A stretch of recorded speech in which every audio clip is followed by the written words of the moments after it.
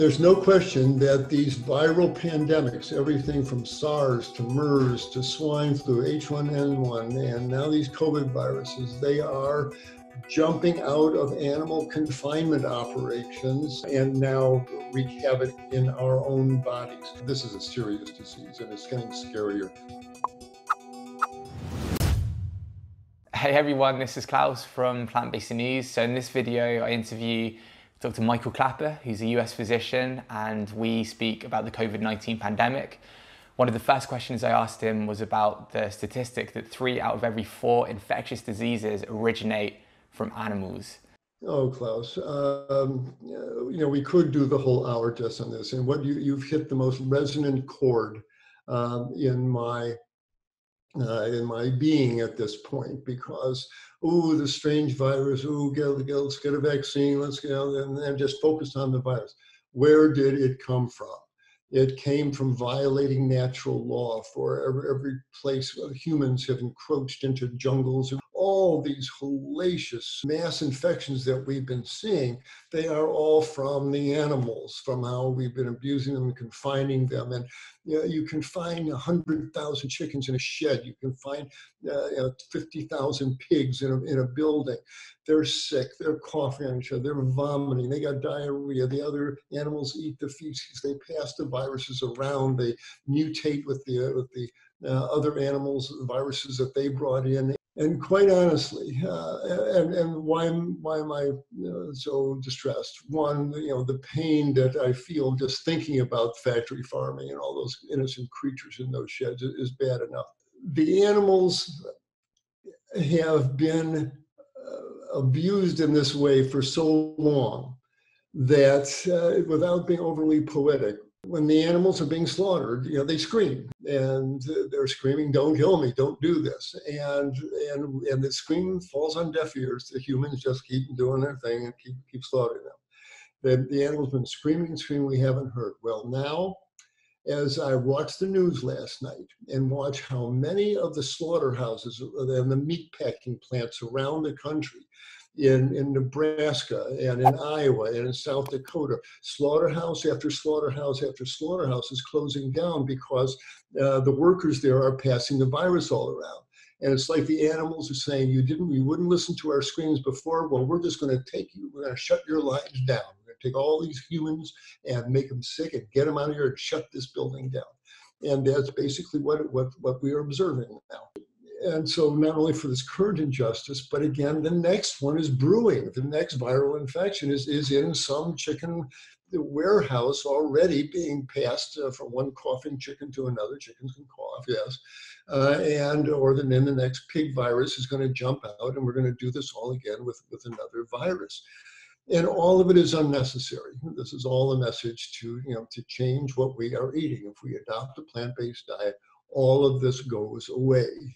I was speaking to Dr. Greg a few days ago, and he said that it's interesting what he said. It made me think there's been 3 ages of chronic disease. He said, number 1, plagues back in the day when we first domesticated animals. Number 2, the chronic diseases that kind of punctuated the 20th century and the 21st century. And now we're in a kind of 3rd age where all the pandemics that have happened in the last few years have once again come from my exploitation of animals. So what do you think about this? And how much resistance can we expect from the animal agriculture industry? Oh, huge! Absolutely. It's a fascinating time, and it's a frightening time. I don't want to minimize this at all, but I'm watching these powerful forces, the immovable object and the irresistible force. Meat eating in our society is part of the fabric, and it's the comfort foods we were raised with, and it's what the government and everybody says we should be eating. And we must eat flesh 3 times a day. Totally biologically absurd, but that's what we're told to do. And we're so attached to this, and this huge mega agribusiness empire is built around keeping that supply of meat coming out of those processing plants, the slaughterhouses. The truth is, so many, they're going to talk about the new normal, and the world that we're going to emerge into when we come out of this is going to be a different world. And we must have a different take on meat. Uh, it's going to force us to re-examine our relationship with that. And it may play out literally in bloody ways because there's other powerful factors going on, if I can enlarge a bit. One of the most heartbreaking scenes I saw on TV was a drone shot of a tractor going through a field of green, and the green was string beans, and the farmer was plowing them back into the field because it would cost him money to pay the harvesters to come and pick all the beans to bring them to the warehouse where they would rot, and so it would cost him money to harvest it. It's more economic for him to just plow the beans back into the soil. Heartbreaking, and it bodes for food shortages in the months to come.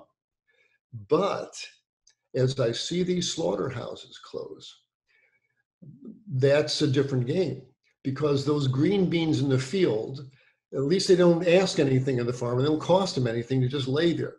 But these pigs must be fed. These chickens must be fed.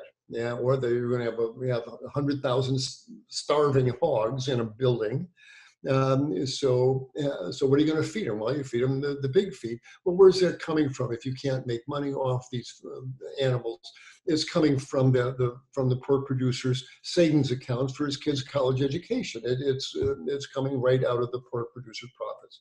Well, he's not going to stand for that. And so what are they going to do? Well, they're all going to get killed anyway. Kill them all. Cull them is the euphemism. And you're going to see massive slaughters of hundreds of thousands, millions.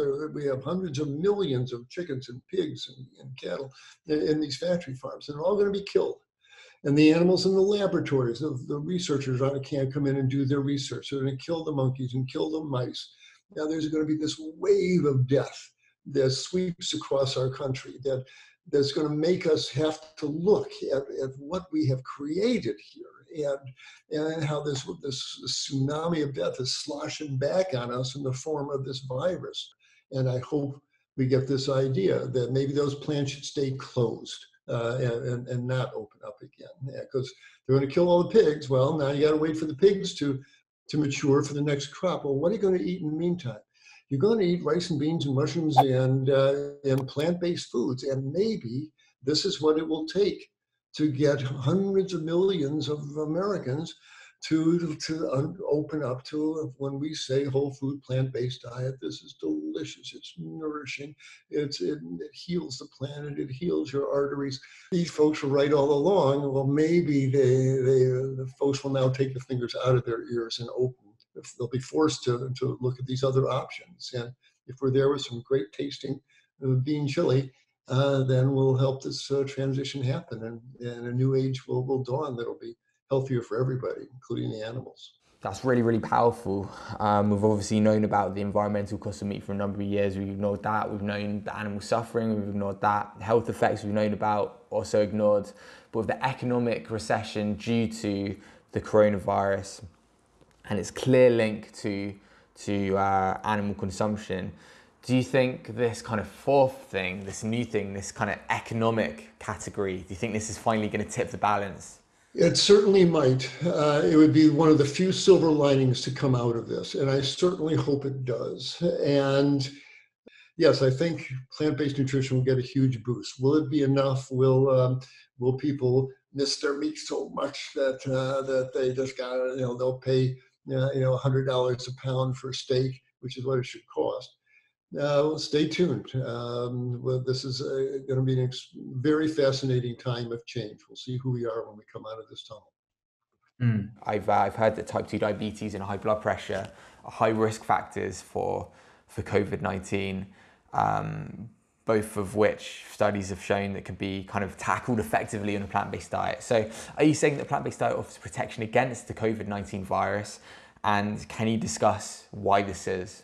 Oh my, very important and profound question.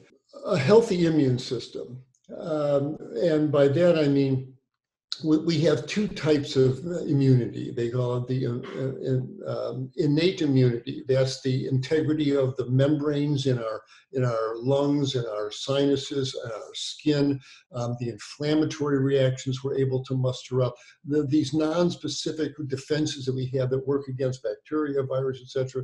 Those take vitamins and minerals, so you want those nice and strong. And then there's adaptive immunity.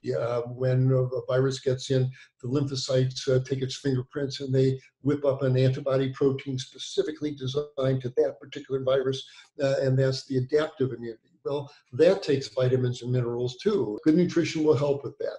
It doesn't guarantee that you won't get the infection, but it helps you ward it off to the greatest extent possible. If you do get the infection, hopefully you'll muster your defenses real quick, and it'll just turn into a couple of days of body aches and flu-y feelings and cough, and then it passes through, which is what most people experience. We shouldn't lose sight of that.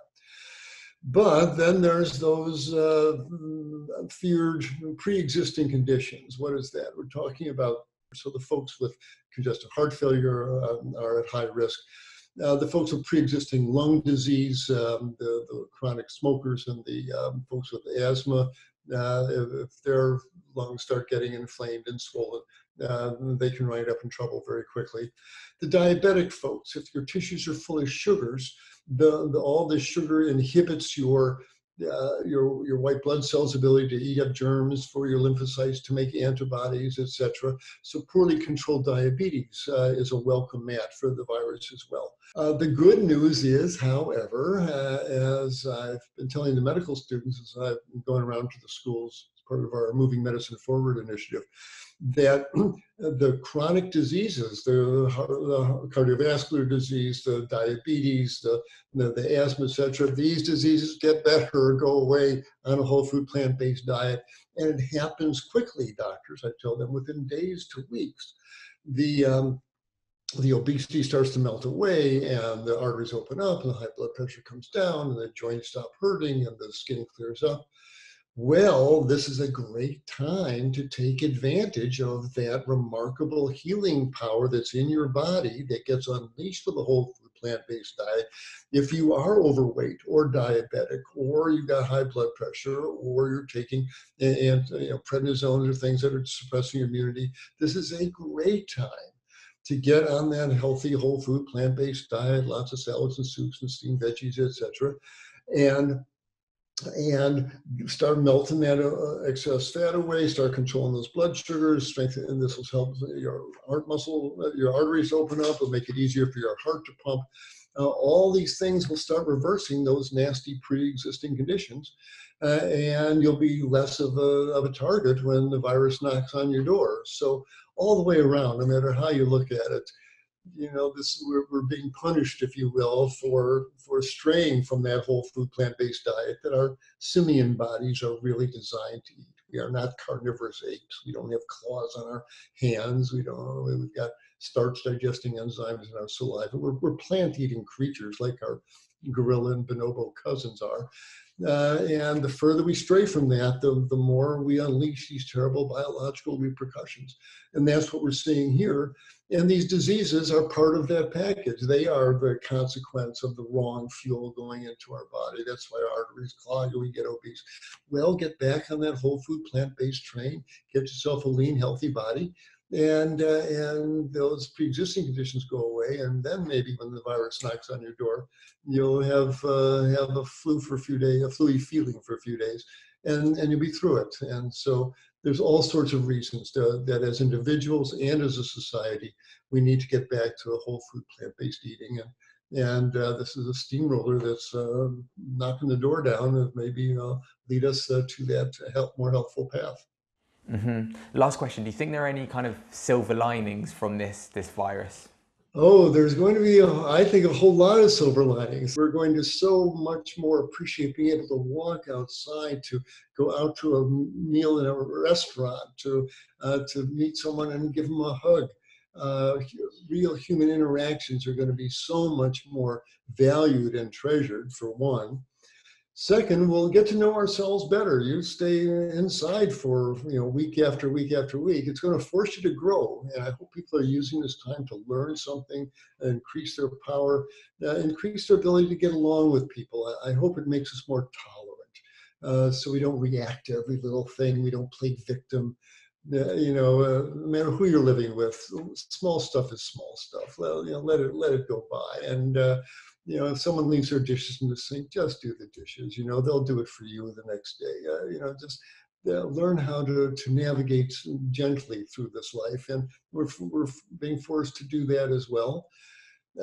Education is going to be different. I think it's going to open up distance learning to lots more people, and we'll see we need some things a lot less than we thought.